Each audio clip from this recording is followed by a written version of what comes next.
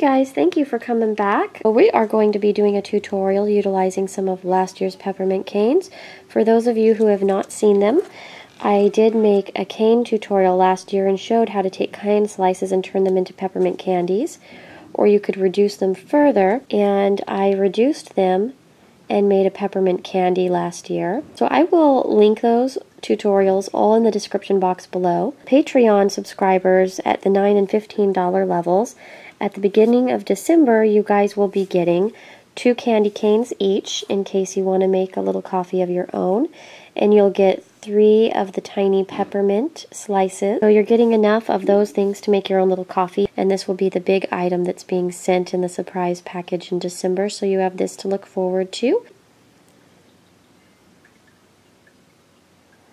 It came in a little package like this at Michael's. Take some peppermint canes.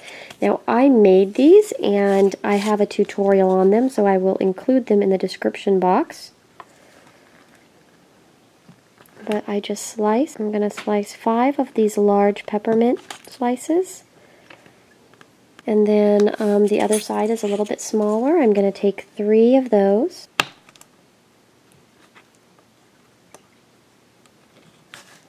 And then I want to do a much smaller one.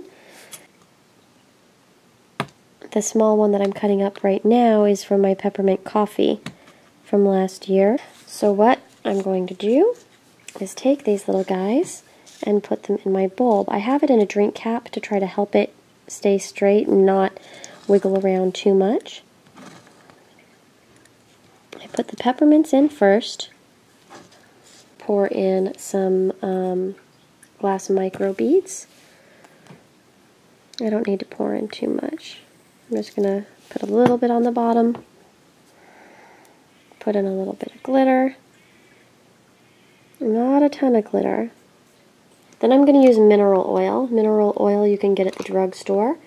And I'm going to try to pinch it and keep it from touching the outside rim of our little bottle.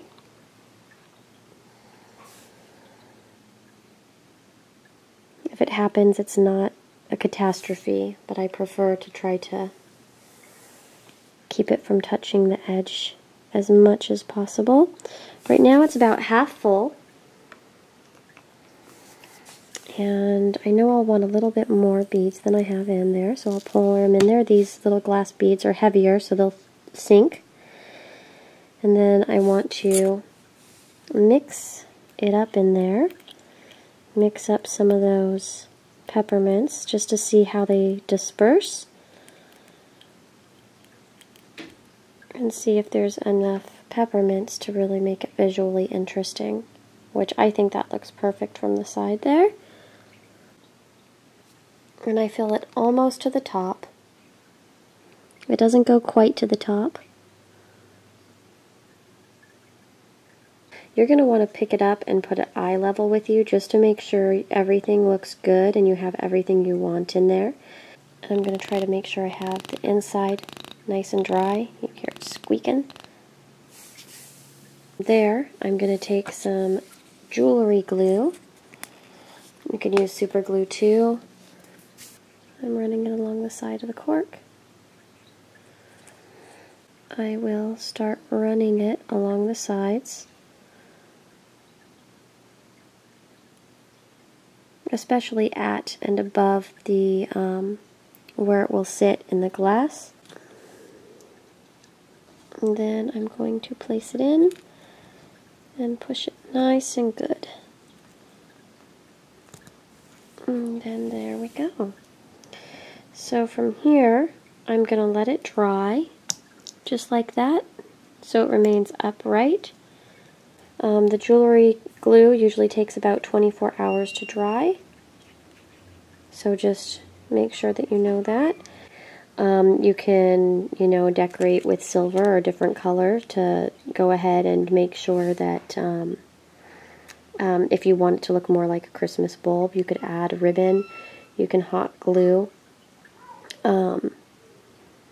You can hot glue some ribbon, tie a little bow on there, make it look a little bit more festive. So I hope that you guys enjoy this. I think that they're like much prettier in person than you're seeing here. So I'll talk to you guys soon. Bye.